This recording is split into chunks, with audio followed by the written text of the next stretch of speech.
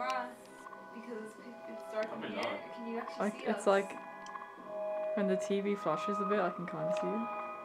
We love it, rustic. I'm drinking the gin straight because the monsters are empty, and I'm not. I don't want to use.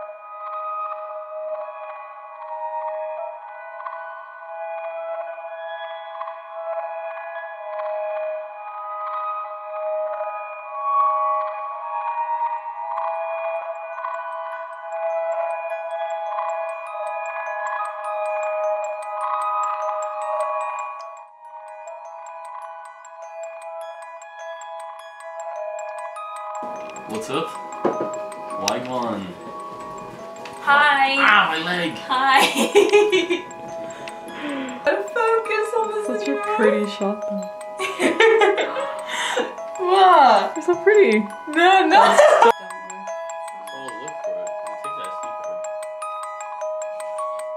card. And lust to something that's very spiritual and almost tantric.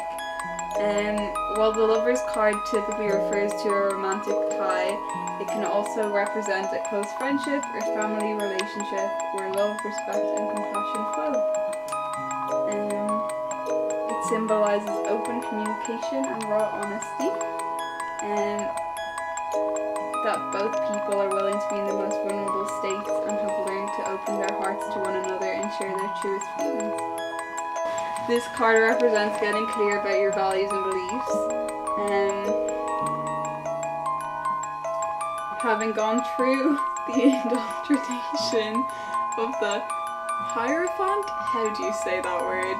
Did I get that card earlier or did you? Oh, I got that. That was the holy card. Yeah. That's not how you say it though. You're now ready to establish your belief system and decide what is and what is not essential to you. It's time to go into the big wide world and make choices for yourself, staying true to who you are and being authentic and genuine in all your endeavours. At its heart, the Lover's card is about choice. The choice about who you want to be with in this lifetime, how you connect with others and on what level, and about what you